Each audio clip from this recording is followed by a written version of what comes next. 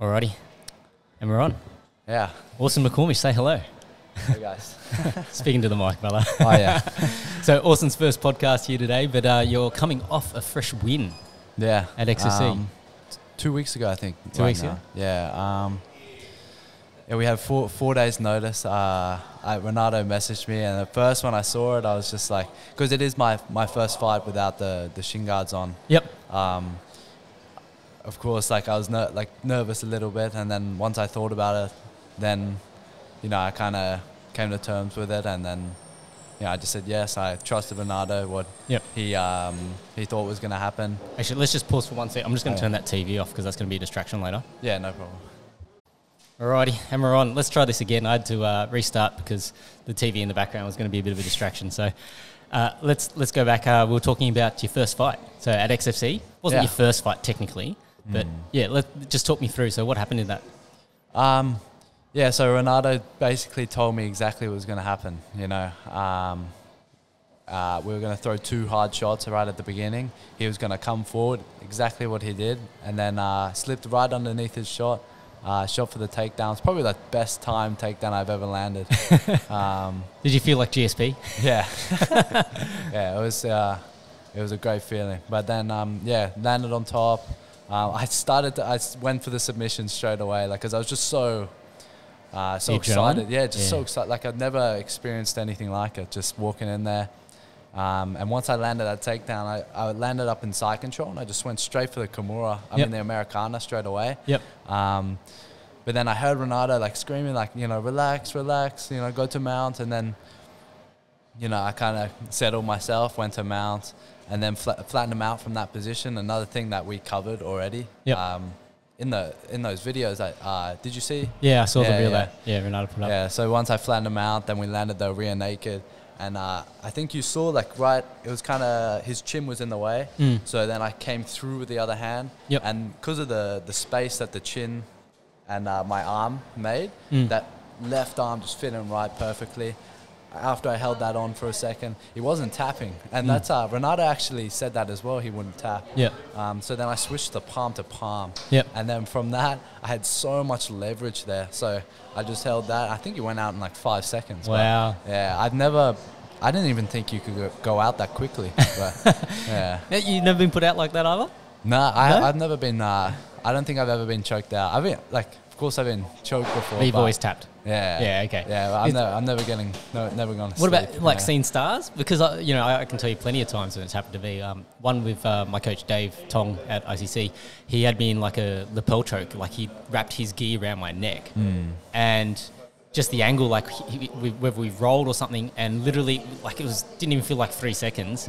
And I've luckily tapped because I was blacking out, and then as the blood's just sort of starting to come back up, I'm just like, oh, give me a second. Yeah, I've definitely been put in some chokes and stood up and kind of woozy, lost it a bit. Yeah, but I feel like the harder you put it on, the quicker that makes them fall asleep. But yeah, provided you're technically sound, right? You can't just grab on the jaw and then try and reef it. It's not going to work. But if you've got a good position, a good angle, and then you put the squeeze on. Especially the amount of leverage if you can put on the choke, it dramatically changes it. But there are definitely chokes deeper than others, I feel like. But yeah.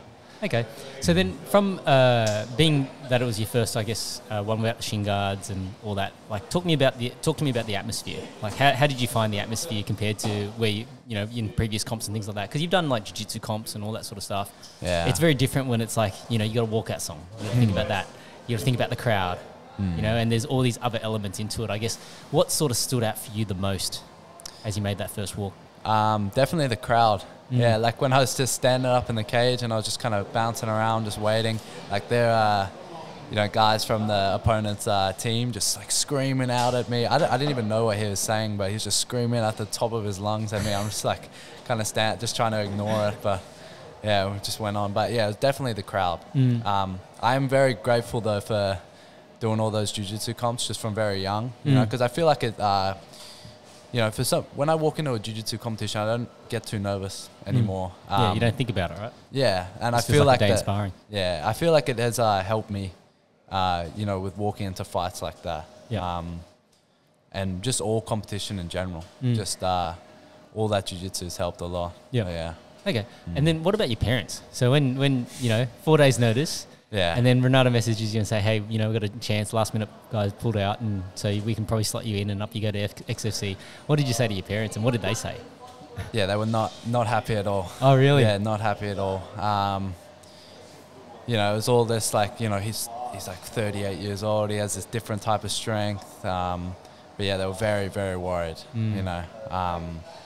But the thing was, I just turned 18 as well. Yeah. So now I can, make my own decision. They can't, tell me to stay. Yeah. Yeah, but when I first told my dad that I took it and I said yes to Renato, he was finding a way for me to, try to cancel it. You know? Wow. Just, but because he was worried. Yeah.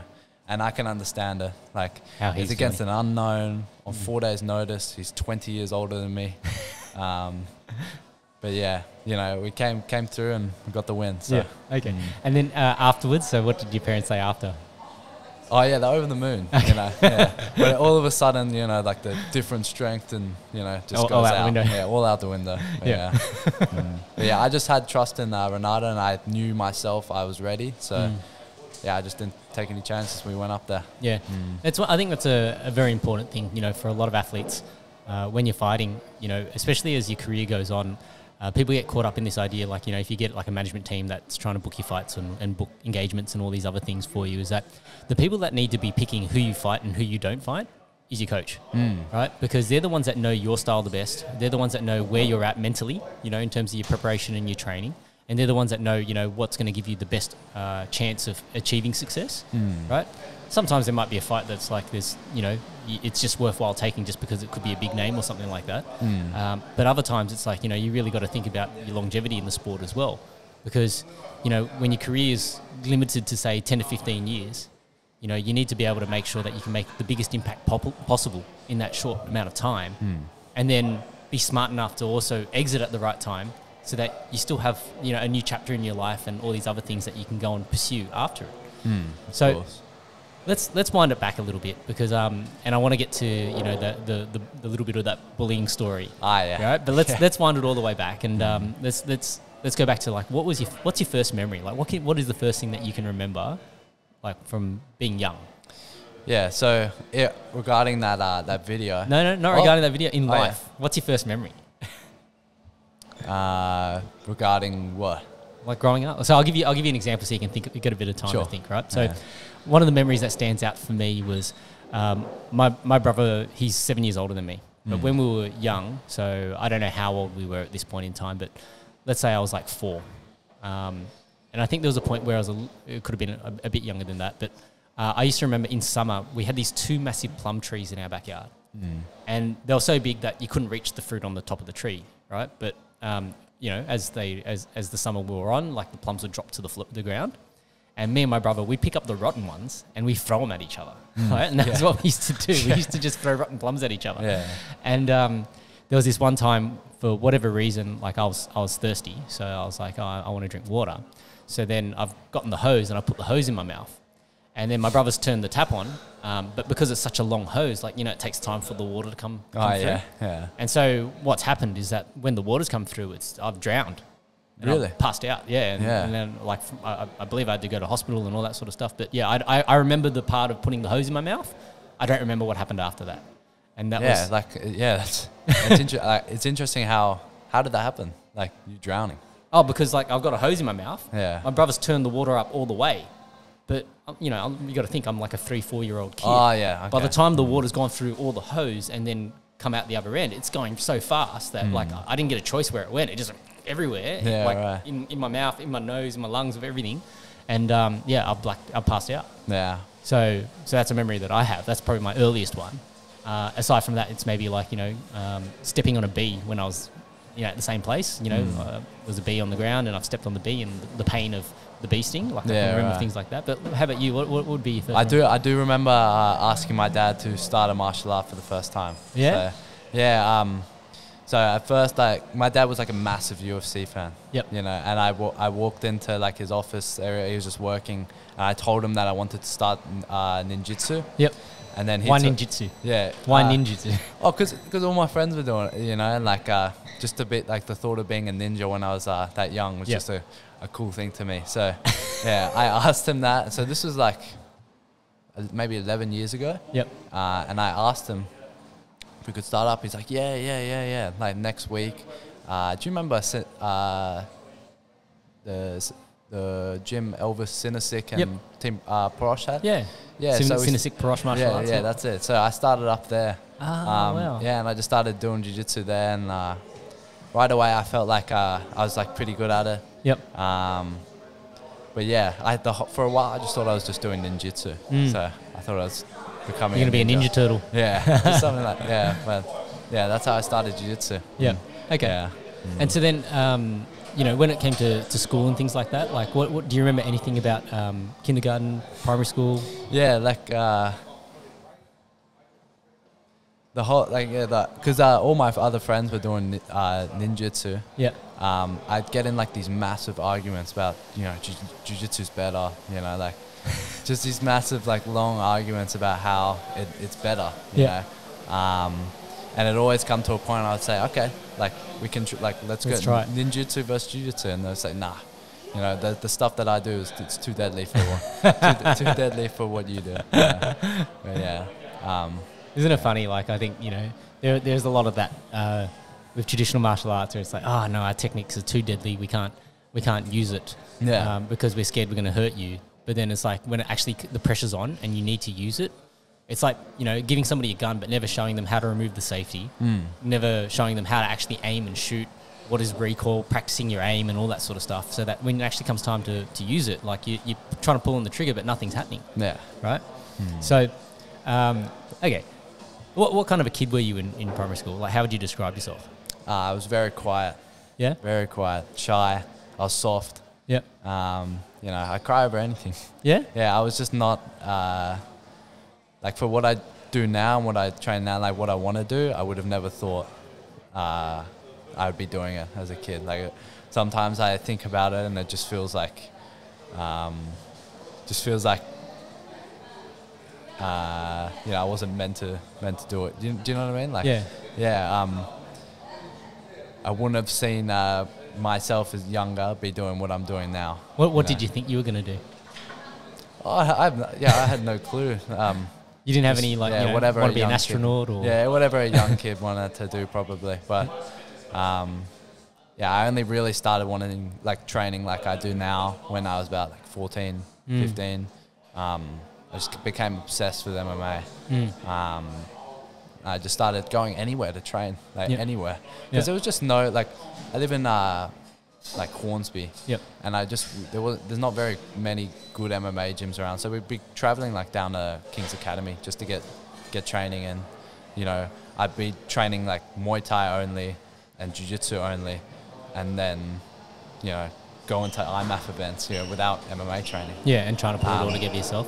Yeah, because I just wanted to. I was so eager just to get MMA training, and I just couldn't get it anywhere. But I'm so glad we found FFT. Yeah. Because it's just completely changed everything, and I feel like I'm getting proper work in, with these sessions that Renato has going on down here. Yeah. But yeah, I'm very grateful for it. Yeah. Yeah, it's nice to be able to put it all together. Yeah. I'm very similar to you in that sense where I still do train everything separately. I do my jits separate, my kickboxing separate, and then, come here to put it all together. Yeah. And then also get my wrestling work and my cage wrestling work in. And I think, the benefit of that is that you sort of create this adaptability where it's okay, when I'm here, I play this style. When I'm here, I play a different style. And then when it's time to go, you've got this opportunity to then just blend it however you can see fit. And I think that's where the artistry comes from, right? It's you're getting taught these fundamental skills in these different spots, but then now it's an opportunity for you to go and create your own painting. Yeah. Yeah. So then, your parents into martial arts at all? Or? So your dad's a fan of UFC. Did he train as well? He was a massive fan. He did jiu-jitsu. He started jiu-jitsu for a while. He's been off it for a while. Yeah. Every time I ask him, he always says tomorrow. But he got the blue flu. Have you heard of that? Yeah. You get the blue belt and then got the blue belt, accomplished done. Yeah. Then just steps out of the training for a while. Yeah, I'm the opposite spectrum. I'm the forever blue belt. Yeah. Just stay as a blue belt. It's fine. Yeah. But how long have you been a blue belt for? Well, so I only put the gi on in 2019. Really? Yeah. So I've just been doing lots of MMA training, and a lot of my grappling was just like me doing lots and lots of rolls. Did you start no gi or? Yeah. So basically, yeah, I was more predominantly like I didn't even own a gi until like 2019. Yeah. And that would have been towards the end of 2019 or something like that I decided, okay, I might as well, if I'm going to spend all this time doing jiu-jitsu, and it was actually, Dave that encouraged me. He was like, oh, if you're going to spend all this time doing jiu-jitsu, you might as well just, put the gi on and get a rank to go with it. Like I know it's not going to match, where you're at, but it doesn't matter. Like in the long run, you're going to get there anyway. And so I have that mentality about it anyway. So I don't really care, like belts don't really bother me. I'm not very phased about belt progression and all that sort of stuff. I'm more phased in technical ability. How do you put it together?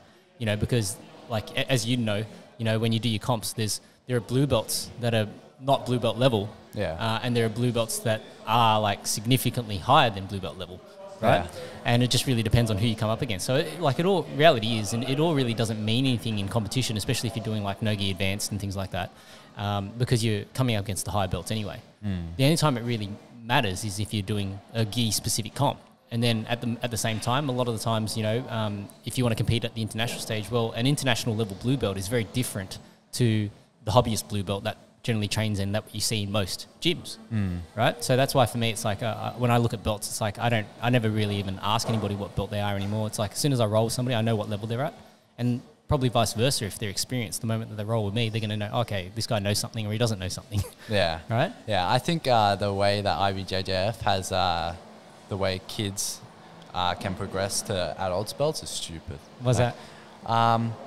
Well, like say a kid my age, right? Yep. Well, it's basically my position right now. Yep. I could start at 7. Yep. I can do competitions all those years, turn 16, and then, blue belt. Blue belt now. Yeah. So I can go in blue belt adult divisions, compete against guys who've been training for like 2 to 3 years. Exactly. And it happens like everywhere. Yeah. Yeah. Like there are just these, juvenile blue belts are just destroying everyone. adults. Yeah. When realistically, they're probably like,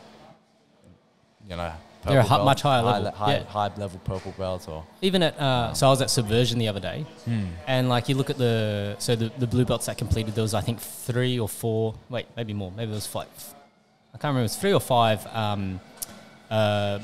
people that had gone through the qualifiers. So Subversion qualifiers. They competed to basically be able to compete on the stage at Subversion. And some of those matches were amazing matches. Like, they were so fun to watch. Yeah. And I was like, okay, like, these guys are meant to be blue belts or whatever, but come on, like, let's be real.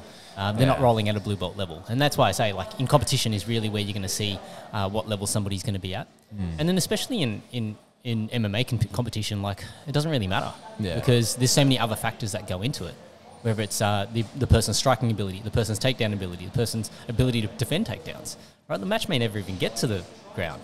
Right? And then if it does, well, you're going to see who's got the better ground game, but not purely from a jiu-jitsu standpoint. You're going to see it from an MMA ground fighting standpoint.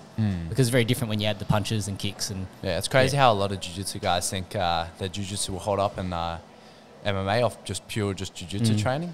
It won't. Well, even the difference between gi and no gi, right? If you play a very gi-heavy game, when it comes to no gi, or you lose a lot of your game. Like if you're a spider guard player, it's very difficult to translate spider guard into no gi. Well, because I love training gi. Yeah. Like I love it.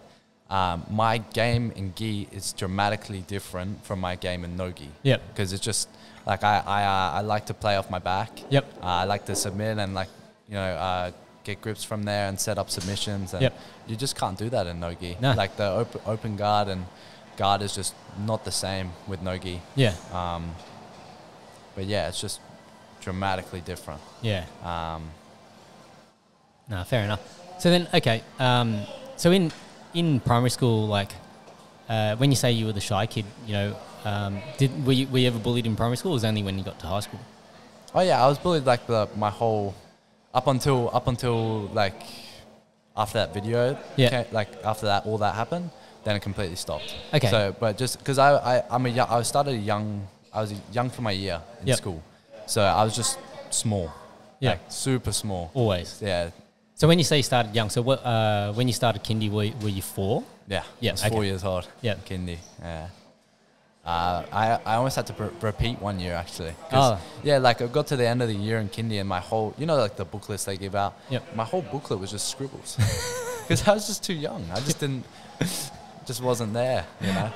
Like, and did you ever talk to your parents about it now? It's like, oh, what did you send me when I was so young? Yeah. Well, I'm actually kind of like, I'm happy for it because I feel like I have a head start now. Like I finished high school when I was 17. Yep. So, you know, if I was enrolled at the right time, I'd be in high school right now. Yeah. I'd be preparing for HSC and, yeah.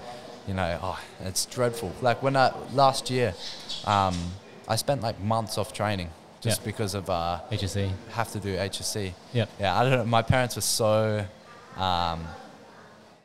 just so strict about that, like me doing it. Yeah. They were going to make me go to uni. Yep. Up until a couple years, like a couple years ago when I explained that I wanted to go ahead with all this training. And my uni would be, you know, going overseas to go train or, you know, do you know what I mean? Like to train. Yep. Yeah. So, okay, we'll get to that because there's more questions that I want to ask about that. But yeah, it's always. So I was a young kid as well. Like when I started kindy, I would have been 4, just turning 5. And I think I think nowadays there's a lot of parents that want to hold their kids back, thinking that at least they'll be more mature when they start. But I think there's something to that, you know, that if you start school when you're younger, yes, it's more challenging, and it probably requires you to grow a lot more in a shorter period of time. But I don't think that's necessarily a bad thing. I think, you know, if anything, that sort of teaches you a bit more resilience and longer term, you know, you sort of develop yourself slightly differently to the other kids, you know, obviously being the smaller kid, right? So what out of curiosity, like, what did they just bully you for being small, or was there anything else that they were trying to bully you about? Like, were you into nerdy things or? Yeah, but I was a bit of a nerd in primary school. I collected like Pokemon cards and stuff like that. But yeah, I feel like being small was the main thing. Like, you know, not bully for being small, but just because I am small, then it's like available to. Do you know what I mean? But yeah, it was just, it was ruthless. Yeah. Okay. Was there any times that you ended up in tears over it? Yeah, or, of course. Yeah. But yeah, yeah. So I guess like what I'm curious about is how did you try and approach it? So I guess like, do you tell your teachers? Did you tell your parents? Like, I guess how did you deal with it? And this is before you obviously had jiu-jitsu or anything else, right? Well, I had some. Yeah. Like the thing is with starting jiu-jitsu young, it's like you have a bad session, you could just step out for like a year, you know. So I had a little bit, you know, and of course I'd try to resort to it. But, you know, there's a point where you can be so small and weak and, you know, they're in a year above or 2 years above you. They can just just push you to the floor, you know. But yeah, I couldn't really use it that much, but I just kind of had to accept it. But there were, you know, of course there were some times where, you know, it probably worked out for me to stand up for myself. But yeah. So then, did you try and approach the teachers about it, or did you tell your parents about it? Yeah, of course you can. I tried to approach the teachers, and what did they say? Oh, you know, like they'll do something about it, but like nothing ever comes to it. Like it's just I feel like it's almost impossible to stop. Yeah. You know, it's just always going to happen. It's just part of school. I feel like for some people. Yeah. But it's a very hard. I feel like it's a very hard area to manage. Yeah, I think in some schools it becomes like almost like a cultural thing, you know, because like if you at certain schools where it might be a little bit rough, it's like the older students always bully the younger students. So then like when those 7 and 8 students get older, they do the same thing. It's not like that in every school. It's almost like they think it's like revenge for what they did. Well, it's a rite of passage, right? But then, you know, like, and I'll share you this story. So when I went to high school, it was sort of similar for our grade. I don't know why, and maybe it happened to the other grades as well, but our grade, when we were year 7, we used to get picked on by all the older grades. And it basically carried on until probably like midway through year 8 or year 9. I can't remember which year it was now, but there was this massive fight where one of my mates punched one of the kids in the grade above in the head. And then it became like this thing, on Wednesdays after school sport, they're going to be fighting on the top oval. Half the school's there. you know, okay, it's a one-on-one fight. Okay, we'll let it go, let him fight. And then my mate got winded. So I think he copped a knee to the midsection or something like that. He was winded. And then, you know, we were like saying, okay, fight's over. Like, he's lost, so what? Okay. And then people still, like, the people in the older grades still wanted to keep going. Oh, yeah. And so then, probably my fault, but I grabbed one of the kids that was trying to keep instigating it from like year 11 or something, and here I am, like this little year 8 kid, grabbed this kid in year 11, and I just grabbed him by the shirt and I started punching him in the head. Yeah. And I like basically I was like head down and just swinging my one hand because I had the other hand in the shirt, and I was like, if I let go of this shirt, I won't know where he is, but if I hold onto the shirt, I'll know exactly where he is, and I'll just keep punching. So I just kept punching, and then I was like head down because there's like all these guys on top of me. And then all my mates had jumped in. They're all pulling off everyone. And then shout out to my friend Heng. He was pulling off one of the kids from me, and then he's grabbed me. But when he's grabbed me, I thought it was somebody else. And then I've turned around to punch him, and I realized, oh shit, it's Heng. And then I've like, but I couldn't stop my hand. But I've like managed to slow it down enough, so I sort of like pillow fisted him. And I was just like, and he just looked at me like he was, what are you doing? Yeah, right. Because Heng was big. Like Heng was bigger than much bigger than I was back then. But yeah, like thinking about when I was in like year 7, 8, like so 12, 13, kids are like much older, like year 10, and I just think of how I was when I was that age in that year, and I'm just like, what the fuck? Like how are they, you know, like going after like such young, like you know, hitting such young kids? Like it's just insane to me. Yeah. It's really like they're real cowards, you know. Well, see, this is the thing. Like, insane. Even though our grade got bullied, so after that was the end of the bullying for us. You know, after that, we never got bullied again. We just sort of got left alone after that. But for our grade, we never bullied any of the grades below us. Yeah. Right? So it was just one of those weird things where, you know, I think, you know, if it was other people in that situation, maybe they become the bullies, you know, but for us, we never wanted to become the bullies. Like, we just didn't become bullies after that. And then, as far as I know, like, there wasn't really much of that style of bullying. There might have been other styles of bullying at school, but not where it's like other older grades picking on the younger grades. So let's talk a little bit about that video then. Yeah. You've gone a little bit viral. Yeah. Well, it's been shared of like for years. Yeah. So that happened about 5 years ago, and it's just been shared. Like, it shared like a week after it first happened. Yeah. And then I think it was the first one was on Reddit or something. Yeah. And then that one was like a little, like, you know, went a little bit viral, like, because it's an interesting school, like it's not a usual school fight video. Yeah. By then I was already national champion in Jiu-Jitsu for my age. Yeah. I had no striking at all. That's actually because of that video. My dad let me start Muay Thai. Oh, really? Yeah. But you know, it's like no sparring, and of course I just kept pushing it. Yeah. You know, because if it's truly what you want to do, like, you're going to be able to do it soon. But yeah, it's been shared like dozens of times. So okay, well let's talk a little bit about it. So there's obviously, you know, a bit of a lead up to that video, right? Like, so this other kid was probably, was it him and his friends, or was it just him? Was it just an individual? Just him. Just him. And for whatever reason, he saw you as a bit of a soft target. Yeah. So what you saw in that video happened maybe 3-4 other times, just without the choke at the end. Yeah. You know, he'd come up behind me and, like, you know, headlock me and stuff like that. And then of course, like, I'd always go for the, like, I'd always just try to take him down. You know, he's a lot bigger than me, stronger. But it was because of that. There were multiple incidents reported by teachers of him attacking me unprovoked. That's the reason why I wasn't suspended for it, and he was.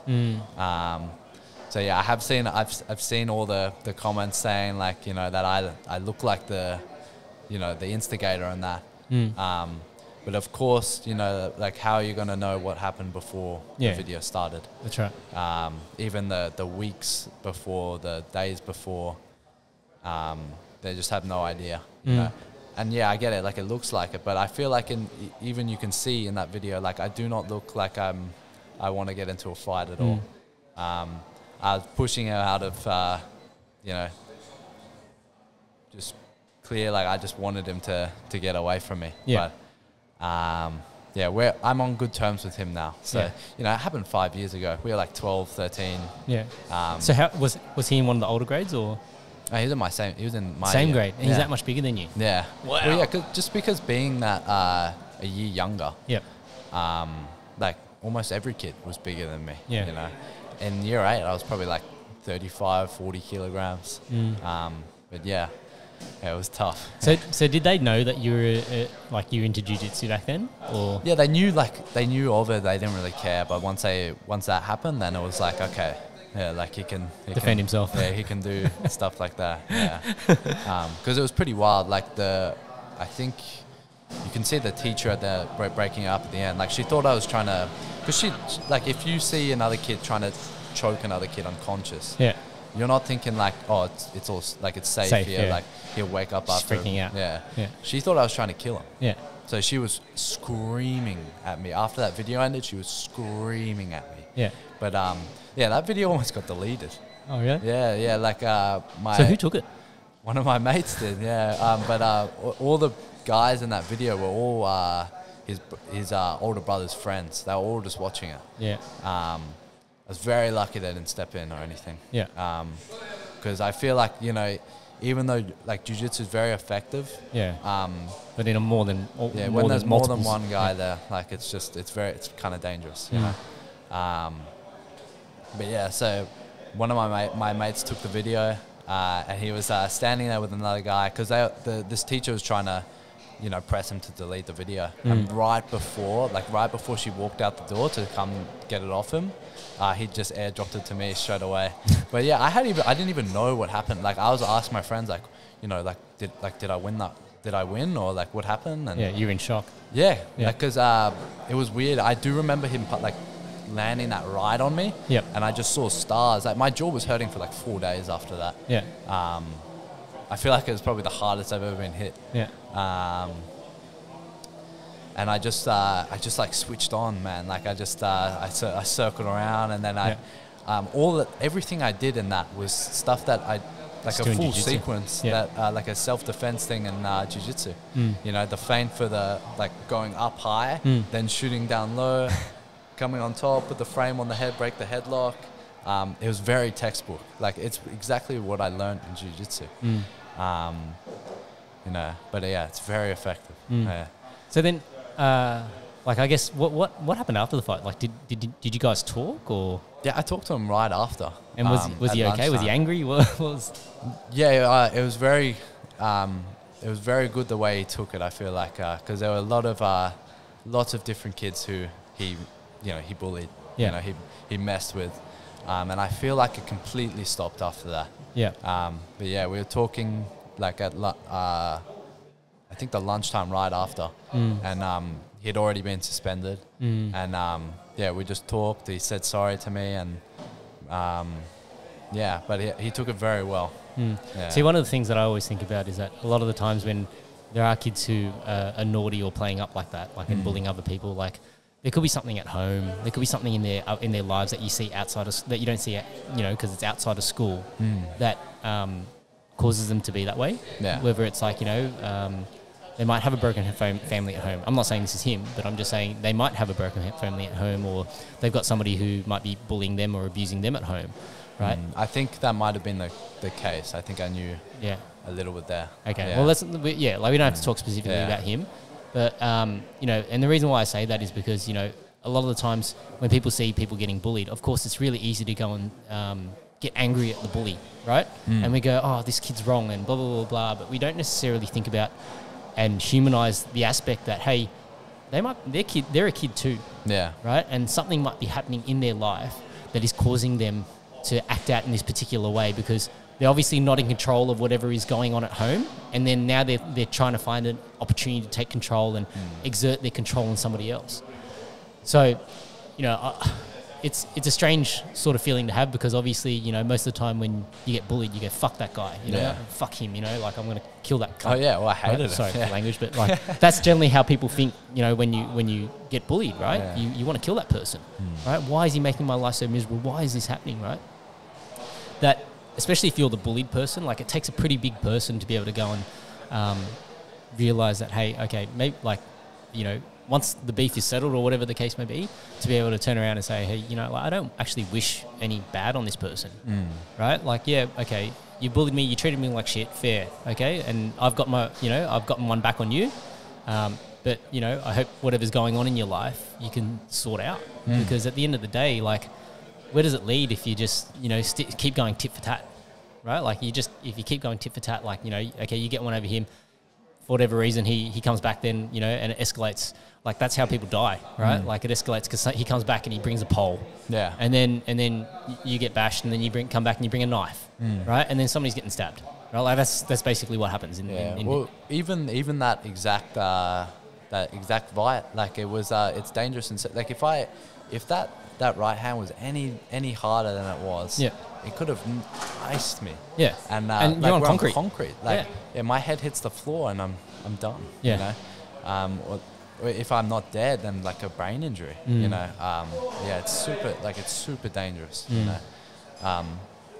School fights, any fight, like fights that aren't regulated. Yeah, it's so dangerous.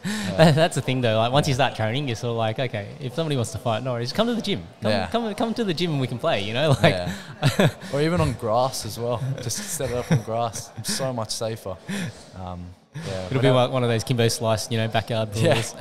Just seeing fights on concrete, I'm just like, what is going on? What are you doing? What is going on? Like, they've just upped the risk so much. You know. Yeah. All right. So in high school, you know, like, aside from the bullying aside, like, I guess, were you still the shy, quiet kid in high school as well, or? In a sense, it's like. Or did you start coming out of your shell? Yeah, I feel like in high school I started to change a bit more. You know, I feel like with everyone kind of changes, like from primary school to high school. I still was like soft though. You know. Yeah. I wasn't tough. You know. So. Okay, let's clarify a little bit on this, right? Because when people say that they're soft, like, what do you feel like you've had to toughen up, so to speak, or do you feel like you just had to channel a different part of you to find, I guess, some resilience? And part of the reason why I say that is because so when I was a kid, and I see this in my own son as well, right? So an easy way to manipulate other people when you're a kid is to, you know, you have a few tears and people leave you alone, right? Whether it's your parents, your siblings, your friends, whatever. You know, I don't like this game. Have a few tears, put on the waterworks, or have a little bit of a hissy fit, and then people will sometimes pander to you, and then you identify who are the ones that pander to you, and then, like, it happens for parents all the time. You know, like, their kid gets away with having a sook or whatever, and you pander to them, and then for some reason you go, oh, why does it keep getting worse, right? Because you keep pandering to that behaviour that they're offering. But then the moment you start to put a wall up and say, hey, hang on a second, okay, we can do whatever you want, but you're going to calm down first, you're going to do this, you're going to do that, you're going to meet me at these steps before we can look at the steps that you want, right? So when you say you were soft, was it that you found a way that you could sort of, you know, get out of things by, you know, expressing your discontent with them, or... And so I guess, you know, in becoming tougher, it just means that you don't really express that discontent anymore. Or was the softness like you actually just really felt like you're a weak person? Yeah, I felt like I was weak. Yeah. You know, I felt like, you know, kids in older years, like when I was just year 7, year 8, you know, you could like shove me around too hard and I'd just burst into tears, you know. Did you have any siblings? Yeah, I had two younger sisters. Two younger sisters. Yeah, one does lots of. One started jiu-jitsu when I started. Oh wow! And she's still going now. I'm hoping we can get her training with Renata. Okay. Yeah. Come to MMA. Yeah. Does she want to do MMA though? Yeah, she just started asking me. I think after my after your fight. Fight up in XFC. Yeah, because I think. You know, even a lot of kids with you know, good jiu-jitsu, they can do so well in IMAF because IMAF is body punch, body punches only. But yeah, jiu-jitsu can like hold up well in IMAF. Well, that's the reason why, like, when I was just training straight Muay Thai and jiu-jitsu, no MMA training, I could hop into IMAF tournaments and win. Yep. Because I just feel like it's so. I feel like any junior IMAF match, it always turns into a jiu-jitsu or wrestling match. Always. Yep. Yeah. Okay. So when it came to you getting over the softness or the weakness, so to speak, like what was the process? Mainly through training. I feel like just change. Like once I could build that confidence up and get over like all that like nervousness. I feel like I feel so much more powerful, yeah, and I just feel everything. If I've done none of this, I'd be a completely different person. Yeah, I feel like, but yeah, I'm so grateful for, getting into what I do. Yeah. So then let's also switch gears a little bit and talk about injuries, right? So I think the biggest worry that people have, especially with their kids doing martial arts and things like that, is injuries. Yeah. Can you talk us through? Did you get any injuries through jiu-jitsu training? Yeah. So comps and things like that. Yeah, I had one of my worst injuries to date was I had, I think it was two stress fractures in my bilateral lumbar spine or something. Ooh, yeah. the back? So yeah, it was terrible. Because I'm a heavy guard player. Yep. There's this pass where you can get double unders under the legs, and then you kind of you push the legs over the top of them and stack them. And I believe it was from that, because all of a sudden, just like after training that night, I just had like weird pain in my back, and I woke up for Muay Thai the next morning. I couldn't finish the session, and then that took me out for 3 months. Yep. Yeah. So that was probably the worst injury I've had to date, and but through that recovery process, I kind of learnt that I need to respect the injury and respect the recovery process. Because I feel like when I get injured now, I can deal with it very well. Like when I had that injury, like I was just itching to get like training in. So I'd always be pushing. Like, I think for the first 6 weeks, it was nothing at all, like zero. Even going for like a long walk would flare up my back, and wow. Yeah, it was dreadful. But going through that, I tried to train, and I'd do like these long stretching sessions to try and like ease it, and so I could do some training, and then I was only making it worse for myself, and I'm glad that I could realize that, because I feel like I get injured now, I accept it and I recover. I recover it well, do whatever I can, and then recover and come back better. Yep. So when it comes to a stress fracture in your lower spine, you can't really do anything about that, can you? They can't put it in a cast. Yeah. You basically just got to take time off and let it. Yeah, it's just like physio. So we got like an MRI done. Yeah, and then after we got the MRI done, we saw him. We knew what the injury was, and the thing is, when we went to like these different GPs, like I didn't come with my dad for one of them, and one of the GPs told my dad that I'd never be able to train again, and he couldn't even tell me, because he knew like I would be just devastated. Yeah, I would be devastated. Like I just wouldn't know what to think. So lucky he didn't tell me that, but so he got a second opinion, went to another GP, and then the strength and conditioning gym that I train with, Athletes Authority, they hooked me up with a very good sports doctor, and once we went to them, they got me done very well, and like they gave me some great information on what my going back into training should be like. Even at Athletes Authority, they have a massive physio facility now, but back at their old gym, they had physios there, but it wasn't like a massive facility, and they covered the whole treatment when I was there. So they part of them as well is why I recovered so well, and I was able to get back into training so easily just after 3 months. You know, and I feel like a spine injury is on the serious side. You know? How did you find them? Like, I guess, one of my old jiu-jitsu coach was connected with one of them, and they were very like a small gym at the time. I joined up there, and I was doing sessions at like 5:30 a.m. And I just became like, it started with my dad waking me up every single morning to go to there, and I was just, I couldn't get out of bed, and then I don't know, something just switched, and then I was waking him up with a coffee ready for him, and I just became absolutely obsessed with just getting training and just waking up early, and getting in as much training as I could, and I've been going there ever since. Yeah, wow. So your school day back then would basically look like wake up at, before 5:30, get in. Oh, yeah, school was it was terrible. Yeah, talk me through. I'm curious what the timetable looked like. So, so peak training in school was I'd wake up at 4 a.m. Mm-hmm. I'd get ready to go to Athletes Authority, or whether it was Muay Thai. I get to the gym, I do my session, and then sometimes from there, sometimes my dad would take me back home, then I'd go to school with my siblings. But sometimes I'd stay, because I needed to stay longer, like I needed to get at least 1:30 in the gym. So I'd stay there, get my session done, get changed, go to school, sleep all day through school. It was impossible to stay awake. I'm telling you, it's impossible to stay awake. I was sleeping through so many different lessons. But you know, then there was like some teachers would like force me to stay awake. You know, because it is like, it's rude. You know, if they're teaching, I'm just got my head down on the desk.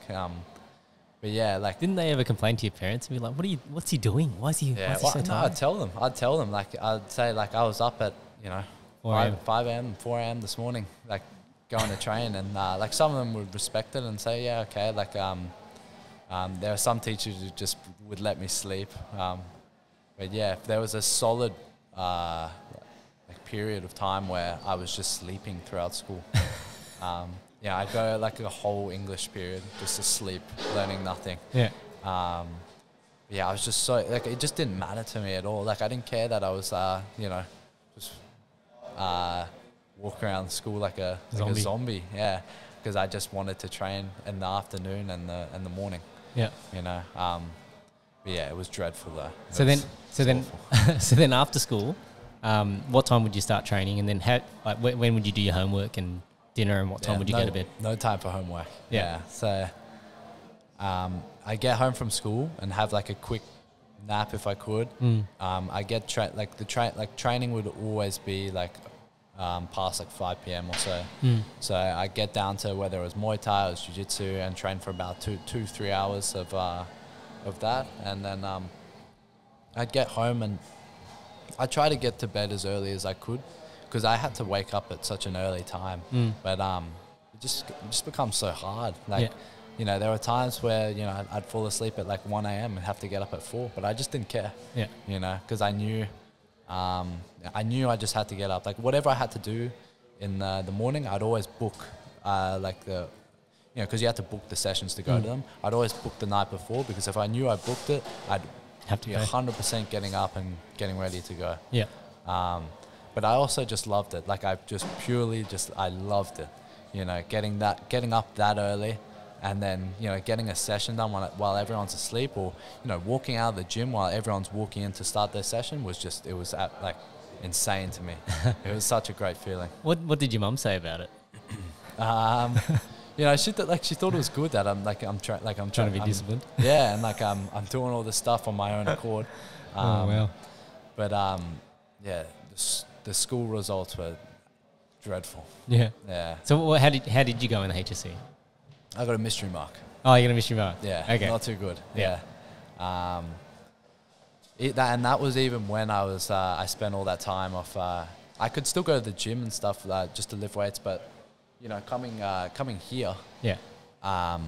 It's like a 2-hour train ride up here and 2-hour train ride back. Yeah. So it just became like, because my parents knew how long it took me to get to training, they just said it's not time efficient. You're spending 4 hours on a train. Travel time for a 1 hour 30, 2-hour session. It's just not worth it. So that was hard to get over.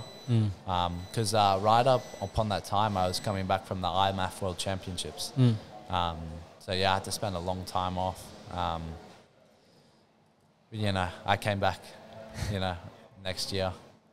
It was like hard to get back. Like, I feel like once you're on that roll of just like getting up every single morning, training in the Arvo, you get onto a roll where it's just kind of fluent. I feel routine. Like the more you do it, the better you're able to recover as well. Once I stepped back in, I tried to go right back into it, and after like the second day of doing it, my body was just wrecked. Like every muscle in my body hurt. So yeah, I had to ease back into it, you know. But if you really get like, I reckon 2 weeks maybe. If you really dedicate yourself for 2 weeks, just getting up every morning, training every afternoon, then you can get into that fluency of just training every single day. It's discipline. It's not, and it's not even, you know, I was doing it, you know, training like 25 hours a week, and I just didn't even feel like it was that hard, you know, because after doing it for so long, you just get to this point where it's fluent. Yeah. And you're able to recover so well, and you adapt to that lifestyle. Yeah. Yeah, it's a very good way to be. Yeah, you know, that adaptability is such an amazing thing. Like, I think when people go into, like, say, full-time work and they're working a desk job, as an example, they don't realise, you know, that their body is now adapting to just being seated for, say, 8 hours a day, right? And so when your body's adapting to being seated for 8 hours a day, it's like, okay, now your physiology is changing because, you know, what you're activating and what you're using when you're sitting down is very different to when you're standing. Yeah, that's why it's unimaginable to me. Yeah. But, like, you know, people don't think about it, and then they go like, they might do some sports and things like that, and they go, oh, why do I feel so tight? Or, you know, like, why is this muscle hurting or whatever? And it's like, because your body's... I feel like it makes you prone to injury. It does, because, you know, your body's going to adapt to what you make it do the most. So if, as an example, you spend all your day on your feet, well, then, you know, you become very good at being on your feet the whole day, that you probably find sitting uncomfortable, right? And then the people that sit all day, they get to the point where they can't imagine standing for 2-3 hours, right? And so your body becomes more... It adapts to being able to sit down better. Yeah, you know? exactly how you use it. Yeah. Right, so, you know, I discovered the same thing. You know, when I was working one of the corporate jobs at Toyota head office, it was pretty cool because we had an on-site gym, and so I used to live on the other side of Sydney. So I used to live in the hills. Oh yeah. And I was traveling to Caringbah every day. So that was like an hour and 15, hour and 30, depending on traffic. So I used to wake up basically to try and beat peak hour traffic. So I'd wake up at 5. Get straight in the car. It's like, so 6 p.m. Yeah, say from 6 a.m. onwards. Yeah, 6 to 9. Yeah. Or probably more like 6 to 10 nowadays. But so I used to get up at have an alarm set for just like 4:50 or something like that. Literally have my car packed the night before, wake up, jump in the car, drive, and just like slowly over that hour and 15 wake up in the car. Then get to work, and then first thing I do, like, I'm still in my PJs. But, like, I'd just, like, for my PJs, I'd just wear, like, a shirt that I could train in and some shorts or whatever. Oh, yeah. And then just go straight to the gym, do an hour in the gym, have a shower, then get dressed, and then I'm at my workstation by, you know, 8-something. Yeah. Right? And so then it's like you sort of get into a bit of a flow where it's like, okay, I'm going to do that in the morning. And then at lunchtime, if I get a lunch break, you know, I'll do half an hour in the gym and spend, you know, 15 minutes eating or whatever. So, you know, as soon as I'm going to take a break, okay, boom, off to the gym, half an hour session, come back, eat for 15 minutes, and then it was night, and then work into the afternoon, and then go to training at nighttime. So then, like, you know, when I first started doing that, I was like, oh, it's getting pretty sore. Yeah. You know? Yeah. Like, you know, especially if you're doing weights or anything like that, and you go, oh, it's body's feeling it. But then, you know, after you do 2 weeks of it, your recovery gets faster. Everything just seems to flow a little bit better. Yeah. And then it's like, oh, okay, you know, like, I can actually keep this up. But then, you know, I think there's always a point of diminishing returns, right? Like the moment that you go too far over it, where you might have gone too heavy or you've done too much, and then it's like, okay, that's when you're now prone to injury. Yeah. And you got to be careful of that. You know, what's that tipping point? Yeah. It's different for everybody, but, you know, it's very difficult to find that balancing point, right? Because a rest day is it's like mandatory. You have to have a rest day. Yeah. But yeah, it's super interesting how you can get to that point of fluency. Yeah. With training. Yeah. You know, from what you think is like going to be impossible, like you're gonna have to drag yourself through it. It gets just, you get over this hill, and then it's just so smooth, and you feel like it's easy. Like at least for me, I felt like it was easy. Yeah. You know, getting up every morning, training like 5 hours a day just became easy. Yeah. So now, you know, I guess you sort of find yourself trying to establish a new routine, right? Because you don't have school. Are you working at the moment? Yeah. I work up at my Jiujistu gym. So I coach just the kids to adults on Sundays. Then I assist. Yeah, it's bringing in good money.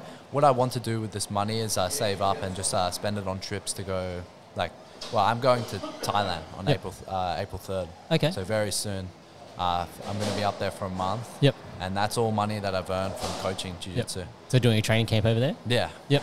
So which gym are you going to go to? I'm going to AKA. Okay. Yeah. So, yeah, it's going to be wild. Yep. Yeah. Okay. My dad will be coming with me for the first week or really? so. Yeah, and then if I get settled in and that's all right, because I know the gyms in Thailand can be a bit, they can be a bit rowdy. Yeah. Like, there are a lot of, kind of dodgy stuff that happens with, with the sport. Because, people from everywhere, are coming to those gyms. I heard a story once about, Ray? Yeah, another fighter he trains with, went up there once. He's sitting in the AKA, like the same gym that I'm going to, and all the fighters are sparring, and these two Brazilian guys. One of them was sparring with another guy there, and then they're just kind of pitter patter, just sparring. And then he was looking down. I don't know what he was doing. He wasn't watching. He just hears this massive smack, like a tree branch breaking. And he lifts his head up, and this guy is out cold on the floor, and the Brazilian guy is just walking around, And then the Thai coach is he waves to some guys. They walk over to the guy, and they're dragging his body outside, trying to wake him up. And then he points at one of Ray's fighters that he trains with, and he's like, "You go with him." Yeah. And he gets with him, and then they're sparring, and because if you just see that right in front of you, I think you're gonna be rattled. So once he stepped in there with him, you just have to cover up, because this guy just knocks someone out cold in sparring. It's probably not the smartest way to train, it's one of those things. Course, yeah. There's so many different mentalities, right? But yeah, there's lots of stuff saying that you should never spar like that. Yeah. I think, it serves a point. So I guess from my experience, the only thing I would say is that if you've never had the intensity of sparring hard, then you need to experience that a few times, and it's better that you experience it before you actually get in the cage or get in the ring to experience proper competition. Yeah, you need to feel power, you need to feel shots. Yeah. Right? Yeah. But once you're comfortable with the idea of getting hit, then I think it's more about, okay, you're not going to build technical proficiency if you go on full clip, because you'll never get the opportunity to test that timing, to test, the tempo or switch up your shots, because you're always worried about the, defending, right? So, when you're more playful and when you can, when it's not as hard, you can now play around with different attacks and work out, okay, how do I slip this in? Because, if it involves a specific head movement, right? You don't want to be doing that when somebody's going full clip and you run into a punch. You want to be doing that when it's light, and then you go, okay, I can't move that way. Yeah. I need to try it this way. And then that's how you actually develop, your skill set and things like that. But yeah, there's definitely something important about it, especially when it comes to if you've never experienced that sort of adrenaline dump before. I think a lot of people haven't. When there's confrontation, when there's conflict, and and you realize, hey, the stakes are pretty high here. You eat this shot, it's gonna fucking hurt. Yeah. Right. So when those stakes are high, I don't know. Everybody's different, but I like it because I can zone in. But then it's okay, if somebody's giving it to you, you got to give it back too. Yeah. Right. And I'm a bit nice in the sense that I don't like to give it back in sparring. That's not the whole point of sparring. We're here to play, and I'd rather play than go hard in the gym and save it for competition. Yeah. So. Yeah. Well, when I first started up Muay Thai, I became obsessed with sparring. I wasn't even turning up to the pad session. I just was coming to spar. Want to bang. Yeah. And the funny thing is, I said that my dad didn't want me to spar at all. Yeah. So the thing is, when I started, this was around the lockdown. Yep. So there were no spectators in the gym. So I was going to these sessions without my dad knowing, because if he saw any of those sessions, if he saw any of those adults that I was sparring with and the way that they were smacking me, he would have pulled me out that night. Yeah. But yeah, I was Shout out to Dad. Yeah. You're gonna know now. It's too late, Dad. Yeah. He's 18. Yeah, but for a long time, he did not want me to do sparring, or because when I first started up, because he saw that video, he saw and he saw me get cracked, and how I was just kind of walking forward with my chin up like this, and it's very clear from that I could have ended up in a much worse situation if the punch was any harder. As I said before, I could have been done right there on the concrete. My life could have been over. So yeah, he started me up with the Muay Thai, but of course, no sparring. Because I think he was, he's worried about the head trauma that possible, and starting that young as well. Yeah. Do you worry about it? Yeah, I think about it sometimes. But it's like, it's not too much of a. Is it a worry for any fighter? They don't think about it too much. Yeah. But working on having your game, to try and not be hit is also a way to treat it. I feel like. Especially my game is very, I want to go to the floor and try to submit you. So it's kind of eliminating a lot of the striking there. Yeah. And the potential danger. But Fair enough. That stuff is no joke. Yeah. Yeah, and this is the thing. Like, I think it's easy to laugh about it. Chew meat head style and go, oh, I got hit or whatever. But like I think that's the thing. I think when your chin starts to go, it never comes back. Yeah. Right. Like there's plenty of examples of that in athletes that have just taken too much damage. It seems to be different for some people. Yeah. But more often than not, it's there's a point of no return. Yeah. Right. I think when you're young and if you take the appropriate time off, then you can recover and it won't be so much of an issue. Yeah. But getting knocked out, after you've probably been knocked out 3-4 times, it's like things start to change. Yeah. What are the medical suspension time for? Depends on where, I think. Yeah. Some will give you 3 months, some will give you 6 months. Like, this is the thing, especially when you're fighting interstate. So obviously we've got CSA here in New South Wales where things are documented. CSA? It's up to the doctor. Yeah. Yeah, so the doctor will tell you, how long they want to suspend you for. They'll assess the damage, the ringside doctor or whatever. But, this is the thing, there's this big thing about, fighters going interstate. So, at XFC, you go up to Queensland or whatever. You're not getting your blue book signed because it's a New South Wales thing, provided you got your medicals, provided you got your serologicals, your blood tests done. It's actually really funny up in Queensland. I didn't get any blood tests done. Oh, they didn't ask you? Oh, no. Well, we had to sign a thing that we'll get it the next week after. But it's just so funny up in Queensland. I was getting fights up there when I was, 16. Yeah. But it's just impossible. In NSW, fighting as a juvenile is impossible. Yeah. Because they have a combat board in NSW which restricts all juveniles from striking to the head. Yep. And that's across all sports, boxing, MMA, any striking. But up in Queensland, there's nothing. Yeah. There's no combat board. Yeah. There's no restrictions. Yeah. But it's very funny the way they deal with things up there. Just sign this piece of paper saying you'll get it next week and it's all good. I guess they were lenient because it's 4 days notice. Yeah. But yeah. Yeah. So it really depends on the doctors. But yeah, there'd be fighters that would go and fight in, say, Victoria or Queensland, and then they might get injured or whatever, but they've got another fight booked for 2 or 3 weeks, and they'd still do it. All right, probably not the smartest thing to do. For them long term, that's probably not ideal, especially if you got knocked out or whatever. Can understand why people would choose to do that, but it's not the ideal in terms of what you should be doing. And it wouldn't happen if they had just stayed fighting in New South Wales. But you got to go where the fights are. That's the reality of this game. Is if you got an opportunity to fight anywhere, well. Yeah, you'd probably take it at this stage because you're trying to get your name out there, you're trying to build up your platform. Yeah. And then it's okay, well, then what do you do with it? And so I guess, leading into that, how do you sort of see yourself making a career out of this?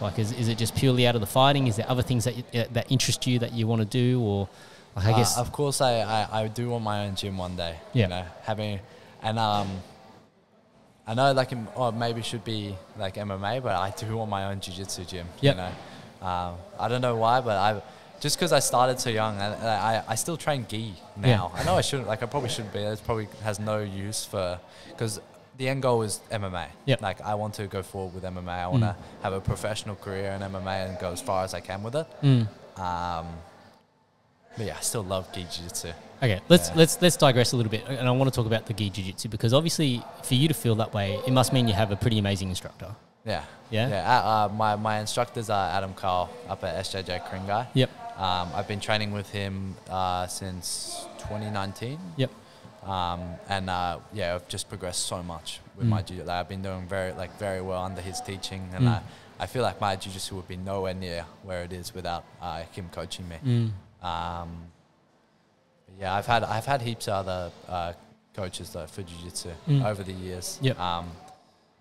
But my progression has always been like it's always been upwards. I've never really plateaued with jiu-jitsu. I feel like I'm always getting better from each session to session, and you know, I always think about every session when I get home.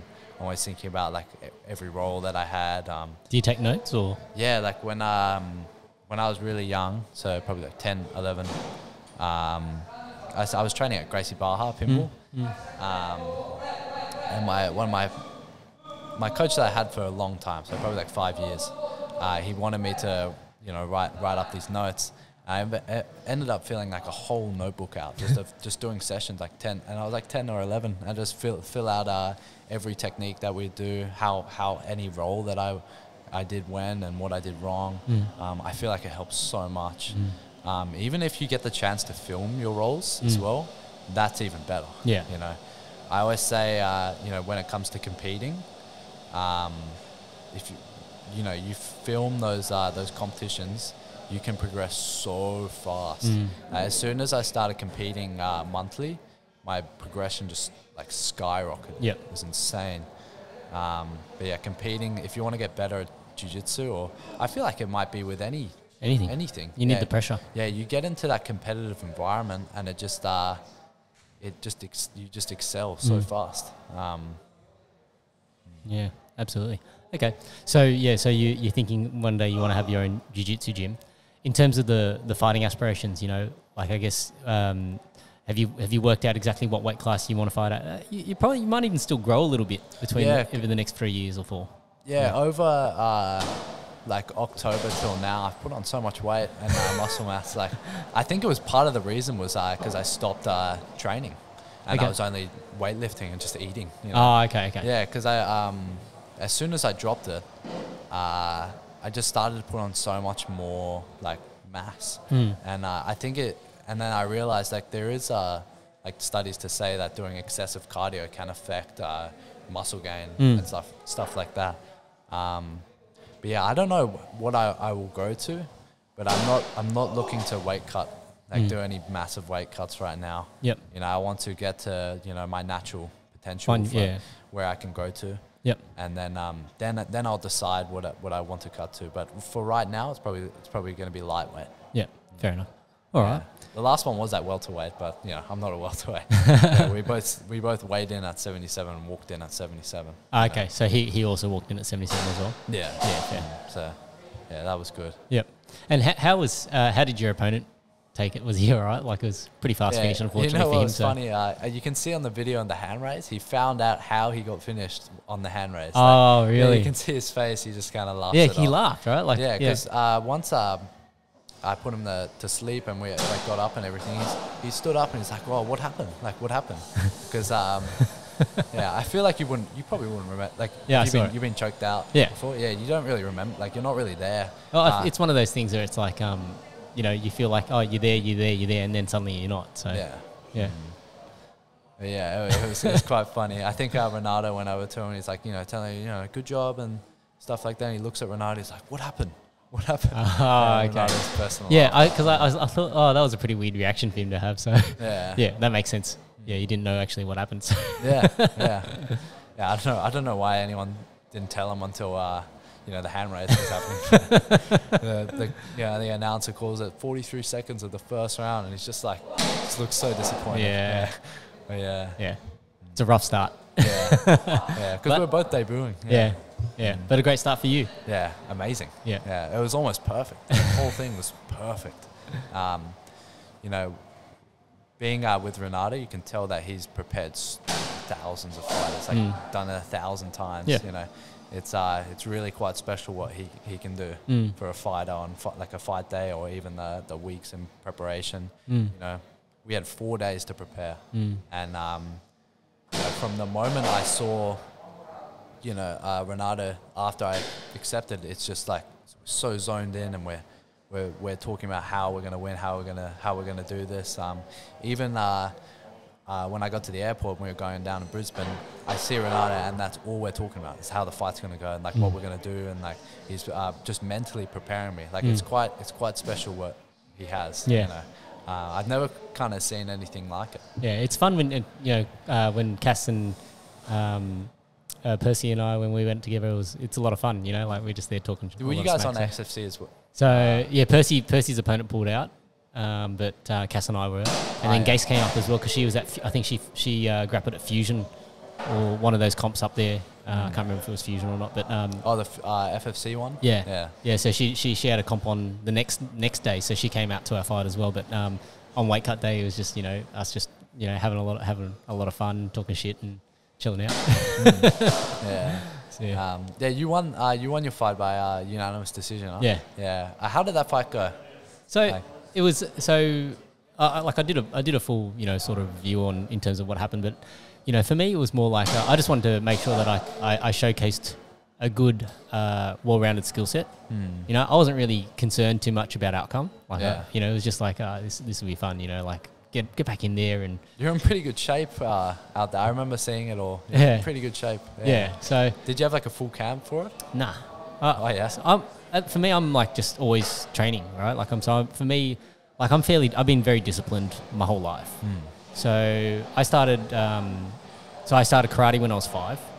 Trained karate from 5 to 12. Had a couple of years off.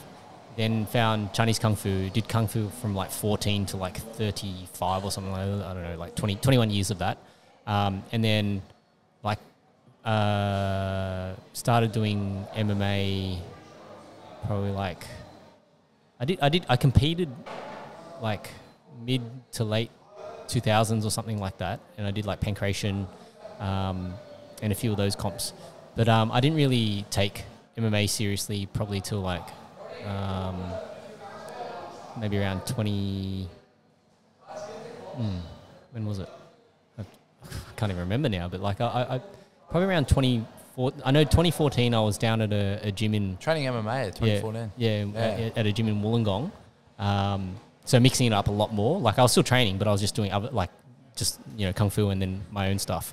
Do you feel like you took anything from just doing karate and Kung Fu? Yeah, absolutely. You can see it in my style, right? Like you can see how relaxed I am in striking and all that sort of stuff. Yeah, that's really good because I still train like a bit of karate right now. Yeah, I love the movement. Yeah, it's insane. So I think what's important is that you need to have different bases. I call it bases, but like whether it's how you hold your hands, what sort of guards you use.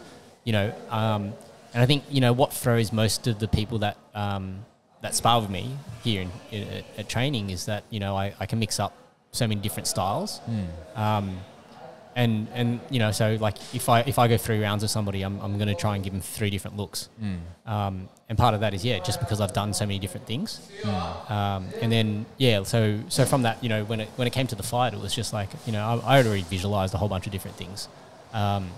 The thing that I commented was that I didn't expect him to be as tall as he was, because I had my inside crescent kick set up that I was thinking, that's going to be the shot. But because he was a bit taller than what I expected, it just came up just a little bit short. So I was like, I did land it, but it was just like... Caught him with a crescent kick. Yeah, inside crescent kick, so inside hook kick. So, and I set that up because I already knew, so like I already studied him, I looked at him, okay, he's a southpaw striker. I know he only he'll throw a spinning hook kick from his orthodox stance. So I knew the only time I'd ever be in danger of the spin would be from orthodox anyway, when he changed his stance into orthodox. Because I'd watched a few of his fights, so I seen when he'd thrown it.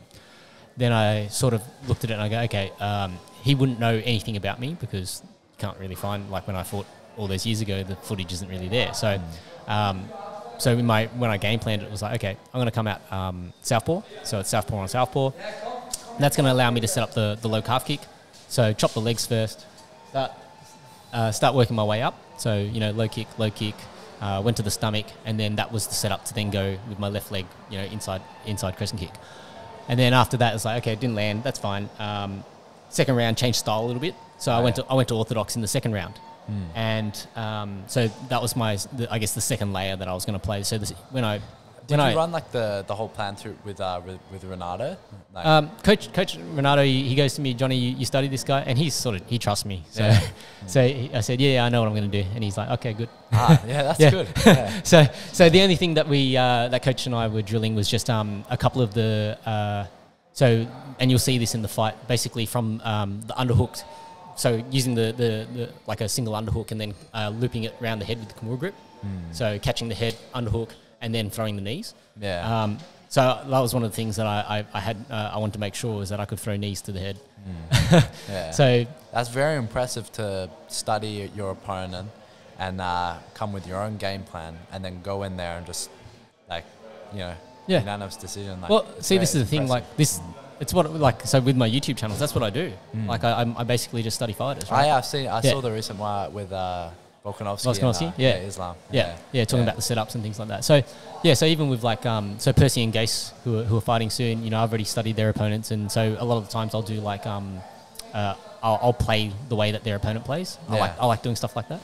And then you know, I've clipped up things for Gase to look at for her fight on the first, so that she knows some of the openings that she's targeting. And then just, you know, like if fighters ask me, then I go, okay, this is what I think, you know, and I give them my feedback, and then they'll go away and they can either do it themselves or they might ask me questions and things like that. So what's like the process of like studying, you know, because it would be hard to find like, you know, in the amateur like scene to find fighters and study them. It just depends on who, right? So I was fortunate that, you know, Andrew had been in there, you know, 4 or 5 times before.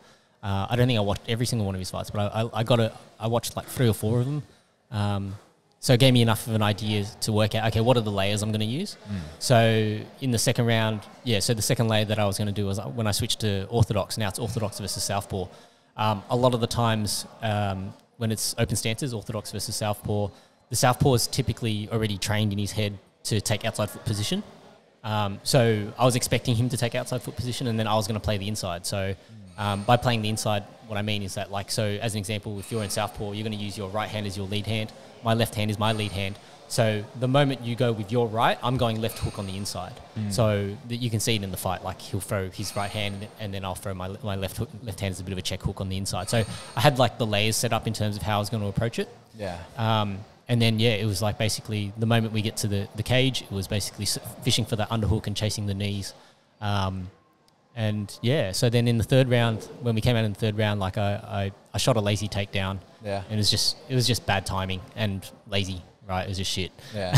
So basically, he sprawled, got me into turtle.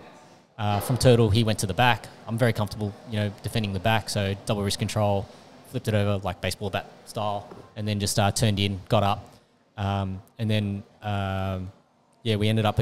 He ended up on top of me against the cage because because when I came up, I was still trying to take his head off. Like I wasn't composed enough, and then he's walking back to the cage and taking me back down, and so I was like, okay, like I'll take a breather because it's an opportunity. Like there wasn't really much happening. And then it was like as soon as I saw the opening to get up, it was like, okay, it's go time now. So got up and then managed to sweep the leg out, had him against the cage, and then it was just tee off time. So and that's how the fight went. And like, you know, there's so many different ways that it could have gone. And you took this one at 38 years old, right? 38 at the time. So still mixing it up, but like it's just one of those things. I like age becomes a factor if you're not fit and healthy and you're not, you know, ready to execute. And I think, you know, like your opponent was in much probably similar position, like you said, 38 years old, but but I don't know whether he had the like. But there was a difference though. Like you know, if you look at the shape you were in, for that fight, it's dramatically different from what the guy I was fighting. You know, the guy I fought, like he looked like, you know, probably lost a lot of weight from whatever training he was doing. I heard he'd been grappling for 5 years. So at the start, we like what I knew about him, or what one of the guys here at FFT told me, was like, you know, he's been training for like a couple months. He's does doing this thing with base. Like, you know, like the Winter Warrior. It's similar to that, but then I don't know how that got out or like where that came from. But you know, I started hearing it after the fight. You know, like, oh, he's got 5 years of grappling and you know, stuff like that. But it didn't look like it in the fight. So and then styles make fights, you know. And this is the thing. Like, I think at the higher levels, you can get away with game planning for a specific opponent and hiding any technical flaws that you may have just with a better game plan. Like, that's the reality, and that's why, you know. So I have a fairly specific approach to how I approach film study. And so when I do it, I'm not. I would say that the film studies that I produce, they're more for me than anyone else. But it's more like if people they enjoy what I do and they want to follow along, by all means follow along. But they're not the fights that I study. Yeah. So when I do these fight studies, I'm not thinking about it from the perspective of how do I make this engaging to a viewer? How do I make it simple for somebody else? No, I'm not thinking about it like that. I'm thinking about it as, okay, let's take some pretty difficult concepts or technical concepts and look at, okay, how are these layers now applying? So that's typically how I approach film study. That, you know, it's something that I do for myself because well, it's beneficial to you. Yeah, you know, like gives you like better understanding of just fights. Yeah, you know? and one of the things that I always do after doing a film study is apply it in sparring. So like when I work with any of the guys, like I always tell them, you know, if we're going to do a specific movement, you need to be able to do this next Sunday when we go to sparring rounds. Yeah. Right? Because if I can't get you to apply this in sparring that following session, then I failed. Yeah. Right? Because that means whether the concept's too esoteric or it doesn't, you know, make any sense, or it's too complicated, doesn't work. Right? So I'm always very big on, like, you know, if I do any work with people, that it's like, okay, if this is the concept, let's make sure that you understand it, and then you can go nail this with the next partner that you got. Because otherwise, yeah, like you're not really improving. And I need people to also improve, because then that allows me to go to next layers as well. Yeah. It's like in jiu-jitsu, right? Like if you got a pass guard and then you get straight to side control, you never really got to work on the second part of your pass. Yeah. Right? You might be doing a Toriando, and then from Toriando you might need to go into a knee cut, right? But you win with the Toriando pass. You don't need the knee cut. Yeah. Right? Whereas when the person gives you more layers, then it's like, okay, I go to Toriando, oh, he's got a lasso, now I got to change the way that I'm passing, or whatever the case may be. Yeah. So I apply that same sort of style into breaking down MMA. And yeah, like I just love mixed martial arts from that perspective. It's just, you know, when you really start to get into it, like sometimes when I do a film study, it's like, I see something. So what will happen is, like, I'll watch a fight, and then it's like, oh, I see this thing. And for some reason, like, what I see is like repeated sequences. So when I see something that repeats itself more than once, it sticks in my head. And then I start thinking about, okay, what are the reasons for this? And then, so when I typically then do a film study, it's like, okay, so as an example, in the Volkanovski one, like there was two very specific setups that he used to try and cover the distance with Makhachev. Yeah. And that's why I was like, okay, that's going to be the bulk of the study. Because, you know, why is he doing this specific setup? Because he needs to get past the hands. And then it was also interesting to then look at, okay, when Volkanovski did this, what did Islam do? Because, you know, Volko, you know, even agreed that they probably underrated, you know, his Islam's striking is underrated, and Volk's grappling was underrated, right? Yeah. So that it's just interesting, like, you know, that the fighters also, you know, they realize that, and then it's like, okay, so what does that tell us in terms of, you know, people watching it? You know, you can just watch it as a casual and go, oh, that's a great fight, or you can go, okay, how do I, you know, if I try these setups, what it's going to lead to, and what are the counters? So then that way it's like, and it's also why I love commentary, right? So part of the reason why I love doing commentary is because I get to play both sides. Yeah. Right? So your coach will take you into the corner at the end of the round and he goes, okay, Orson, you need to make this adjustment, you know, or Orson, this round we're going to change the game, we're going to change the level, we're going to go low, we're going to go this, whatever. And when I'm doing commentary, like I get to look at, okay, what did the fighter in the blue corner do, and what would I change if I was his coach? What did the fighter in the red corner do, and what would I change if I was his coach? And then it's like, okay, now when we go into the second round, what actually happened? So I'm like, you know, trying to be Mystic Mac, you know, when I'm doing commentary. Yeah. So that's what I really love that, because I feel like, you know, from a technical development perspective, like it's giving me a different level of understanding that most people would get, because most of the time you're only thinking about it from a one-sided perspective. Yeah. You know, you're going, okay, if I'm in Orson's corner, okay, what does Orson need to do in this next round to change things up? But then it's like your opponent might have a totally different game plan. So then it's like, okay, we tried to change things up, but they've come out with a different strategy as well, and now it just doesn't align anymore. Yeah. Right? What did you think of that result, Islam and... what I think? Yeah. Look, I think I don't disagree with the result. Yeah. And part of the reason for that is that, you know, yes, Volk landed some great shots, but one of the things that Islam also does really, really well is that, you know, you notice with a lot of the wrestling style guys that when they get dropped, they never drop to their ass. They always drop forward. Yeah. And that's actually a really big thing, because that means that they don't score the knockdown. Yeah. right? Because if he drops to his ass, oh, that's 2 points, right? But the moment that they get dropped, Is that right? Dropping. You got to drop to your ass. Yeah. Yeah. I think Adesanya in one of his breakdown videos even commented, like when I think Gastelum nearly knocked him down. Oh, yeah. You know, Adesanya's ass hit the cage, and he used the cage to stand back up. Yeah. So like, you know, even though it knocked him back because his ass didn't hit the ground, that's not a 10-8 round. Who? Adesanya versus Gastelum. Oh yeah. Yeah. Okay. So these are these are like little things, and it's like, you know, sometimes when you get rocked, you can't pick which way you're gonna fall. Yeah.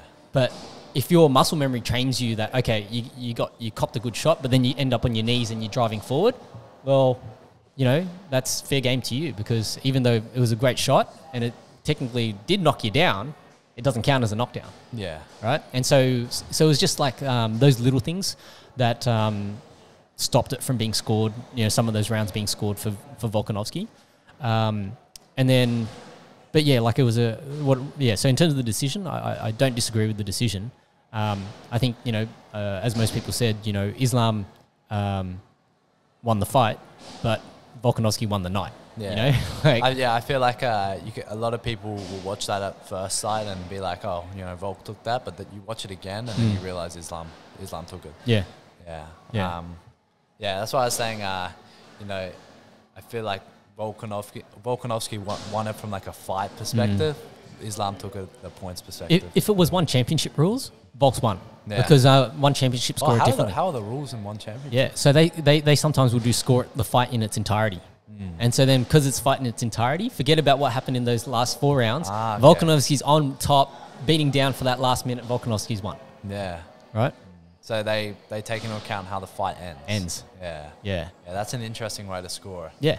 So, yeah, like I feel like that changed how the fight goes. Absolutely. Yeah. You know, and this is the thing, like I think, you know, that's what makes one. I love one championship. Like I'm very big advocate for one, because I just feel like what they do is so exciting. They're trying to, obviously they're doing like this multidisciplinary thing, right? You can, if you sign up to one championship, you can do kickboxing, you can do Thai kickboxing in 4 ounce gloves, you can do grappling, you can do MMA. Well, it's bigger than the UFC, isn't it? It's well, from what I've that's what they'll say, right? So but the thing is, like, you got to remember that a lot of their viewership is in the Asian market, right? There's simply more people. Yeah. Well, right? when I was down in like Singapore, I forgot who was. I think it was